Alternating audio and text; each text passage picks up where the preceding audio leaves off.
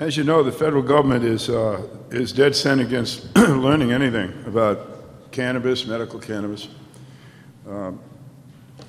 At the University of Mississippi, most of you probably know, the federal government grows cannabis every year and gives it to Irv and Elvie and two others, and to no one else. And they also have held a monopoly on this growing system to the extent that all of the information you've heard just recently from Steve and others about the various strains that they're studying, that's not happening with American cannabis. One of the researchers that has been trying for a long, long time to enter into that arena is our next speaker. He's from the University of Massachusetts in Amherst, a beautiful spot. His name is Professor Lyle Craker. I'd like you to welcome him, please.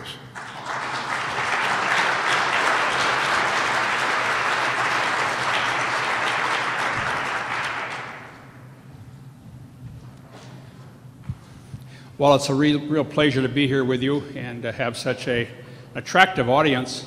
And to, first of all, I'd just like to start and say thank you to all of you who have supported the effort, and I really appreciate it. And let's hope that in the next few years, we have some progress that we can come back and report and say that we've been successful.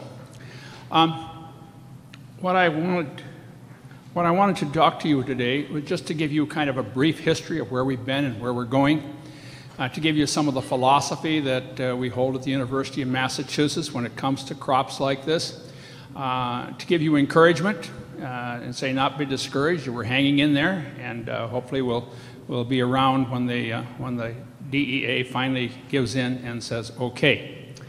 I've titled this "Chasing the Rainbow" because that's what sometimes it seems like when we're waiting for something. We have the idea of the pot of gold at the end of the rainbow, and we keep hoping that we're going to get there. Speaking of pots of gold, one of the things that I've learned in working on trying to get this license to grow some medical marijuana for research purposes is there's a lot of acronyms that are thrown out there, and I tried to put some in my pot here, and trying to indicate that they're kind of a dark cloud sometimes that one gets the feeling of. What I want to cover today with you is some of the information on the background of where we are, how we've come to where we are, a little bit about science, and we've had a lot of science this morning, and I really appreciate that, and something about policy and politics and how they enter into all of this. And then just to kind of summarize up where our effort has been and how things are going. What do we do at UMass? Well, we do a lot of work with herbs and medicinal plants. And as our speaker just before here, we're interested in how to grow these plants and how to make them have the constituents that we want in the plant. All of these plants vary in their constituents.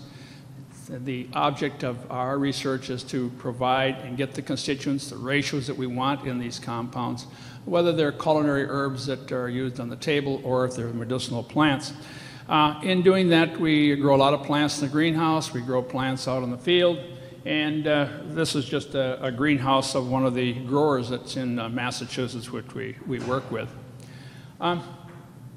Well, I also thought it was interesting history. We're talking about botanicals here, to look at what's going on in the pharmacopoeia and formulary for botanicals that are used in the formulary and the pharmacopoeia. And you can see that in the turn of the century, as you'd expect, a lot of botanicals. As we come into the age of antibiotics and vaccines, of course, that has been reduced. But there has been a little recent surge in the end there, so that's always encouraging. So we come back to the mythology, the tradition, and the science, and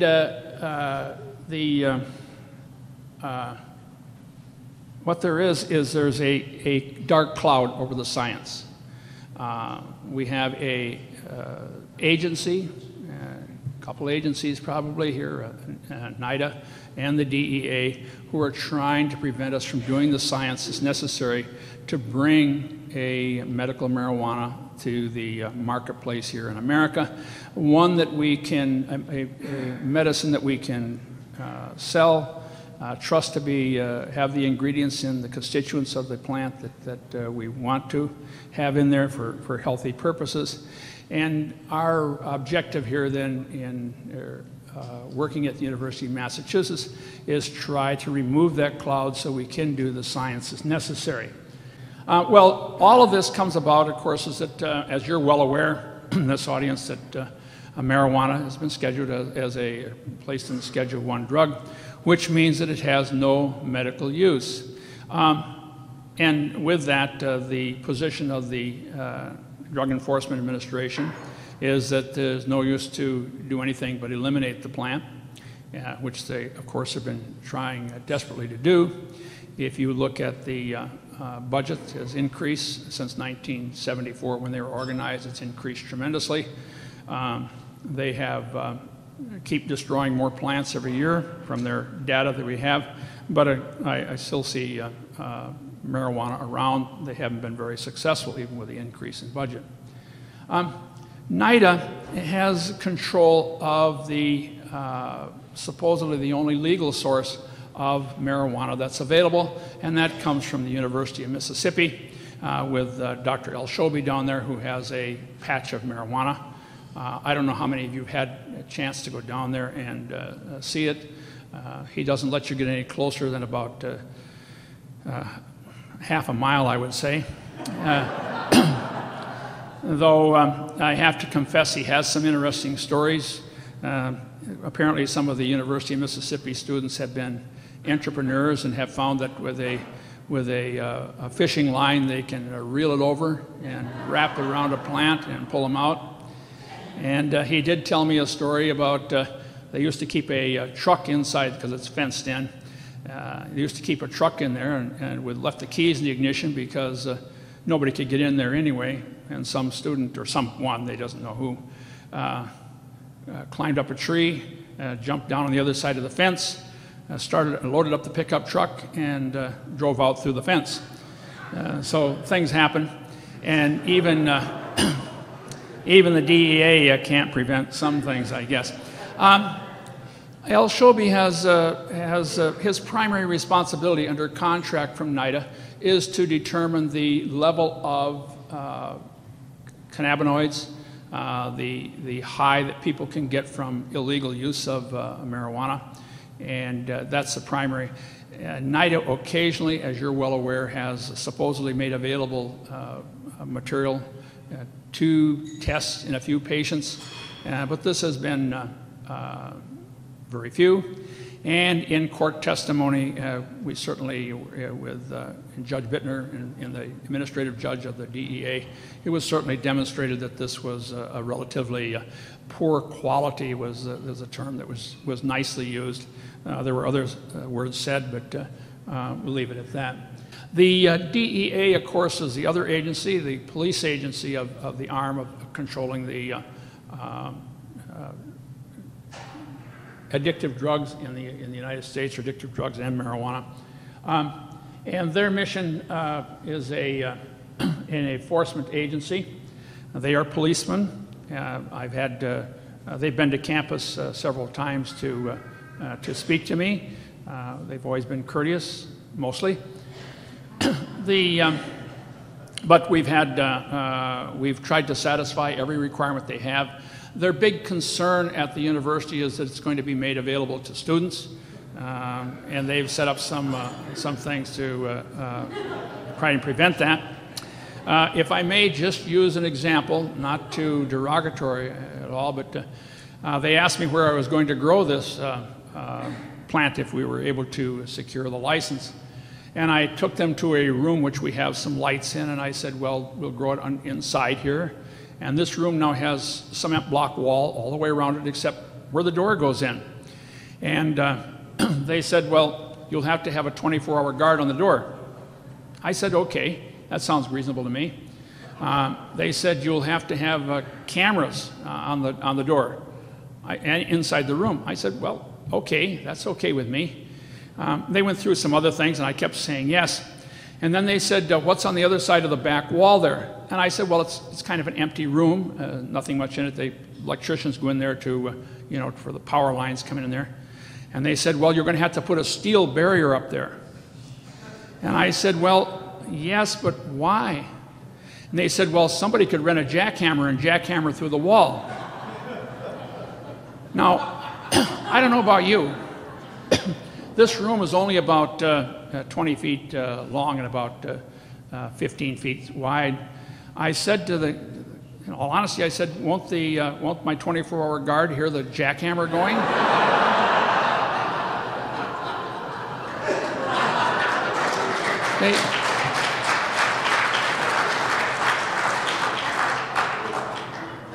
They said they didn't know. And then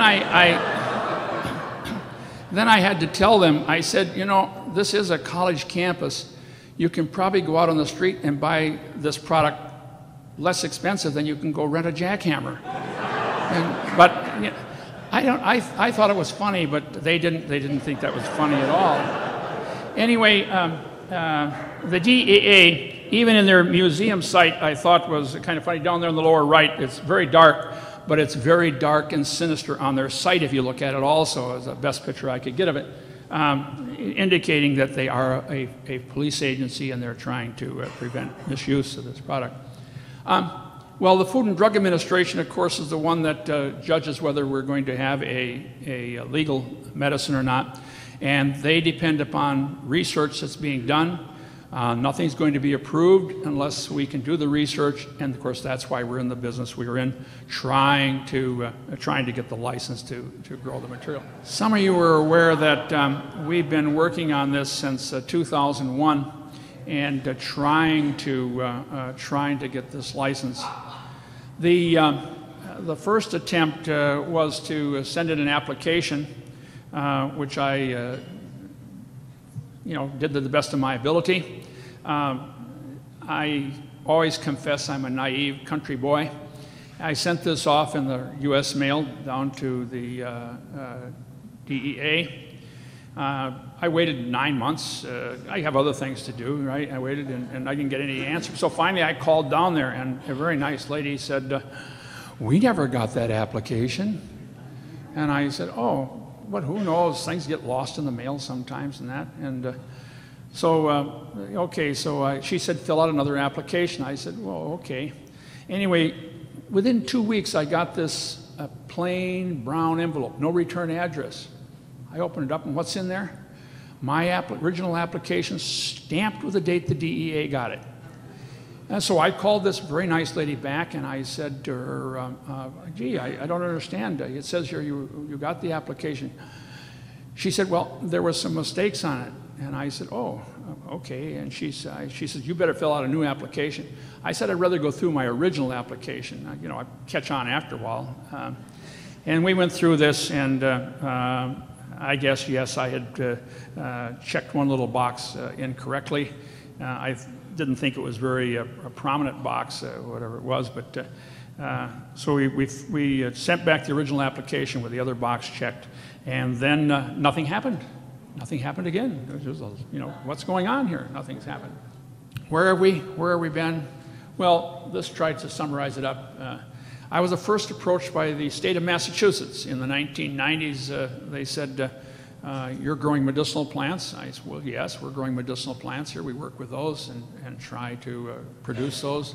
We're interested in getting Massachusetts farmers growing them, all that good stuff from an agricultural college. They said, well, we're wondering about growing some marijuana, medicinal marijuana. And I said, well, okay, sounds fine to me. But that was the first and the last I ever heard from them. I guess they changed their mind. And then being approached by MAPS, had a few conversations with Rick Doblin, and of course we took the sending in the application, visited a few medical doctors who told me more about this and how it could be a better medicine. Submitted the application, first application, 2001, resubmission there in 2002. I had campus visits by the DEA agents through 2002 and 2004. And then after I sent in the second applications, I said nothing happened again. We waited here a couple of years. And then we had to take the DEA to court to have them make a decision. We did that thanks to the help of some attorneys. And that was in 2005 and 2006. We got a court victory from the administrative judge in the DEA in 2007 that said that, yes, we should be issued a license to grow this. Of course, the administrative judge can be overruled by the director of the DEA. That has not really been done yet. Just before President Bush left office, we got I think it was 85 or 88 pages of why they were rejecting the administrative judge's decision. Our attorneys said this, they're going to give us 2 weeks to respond after looking at, I don't think I could read 88 pages of legal stuff in 2 weeks. Said that, we needed more time, and that time was given, hoping that when the Obama administration came in, there'd be a change in attitude and maybe a different director of the DEA, which would give us, look more favorably upon us. I do have one other story to tell you about the DEA agents, if you can. This is probably not as funny. When we first put in the license, that's the second time for the license, and they came to visit. They wanted to meet with the president of the university, the chancellor of the university, the provost of the university, the dean of my college, the dean of the graduate school, my department head, and me. Okay, I could only round up the chancellor for the research, the vice chancellor for research. He came, the dean came, and department head came, and I came. Anyway, while we were waiting for the vice chancellor to come, there are two Drug Enforcement Administration agents there. We were talking, and one of them had played football at Amherst College, and so they were nice and friendly. And then the vice chancellor came in, and they got down to business, and it was I thought I was on TV because it was good cop, bad cop. The bad cop kept threatening how bad this was going to be for the university. University of Massachusetts was going to be known as some kind of weird place, to be looking at marijuana. The good cop didn't think it would be that bad, but so they were trying to coerce. They were trying to coerce the administration of the university to reject this out of hand and not allow us. And I'm thankful to the administrators of the university. They said, no, this is research. We're very much in favor of that. And along with that,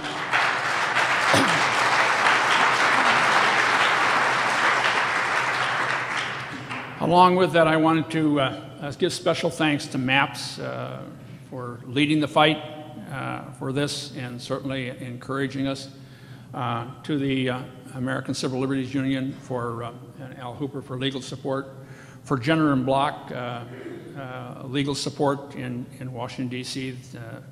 They've done a tremendous job for us. Members of Congress and senators who have signed the petition for us indicating that we should get a license. For the ill and their relatives, I feel so badly when I get, and I'm sure all of you do, when they find out that you have something to do with medical marijuana. I get the letters, emails, talking about, telling me about sick children, telling me about spouses or relatives or mothers or fathers who are in severe pain, and the only thing that helps is medical marijuana. Where can they get it legally? And I have to tell them it's not legal. What can I do? What do you tell them? I mean, you feel badly. People are hurting, and here's a medicine they could use that they know works because they've going to back alleys to buy it, and that's wrong. We should have this available where people can trust the source, and I need to tell them that.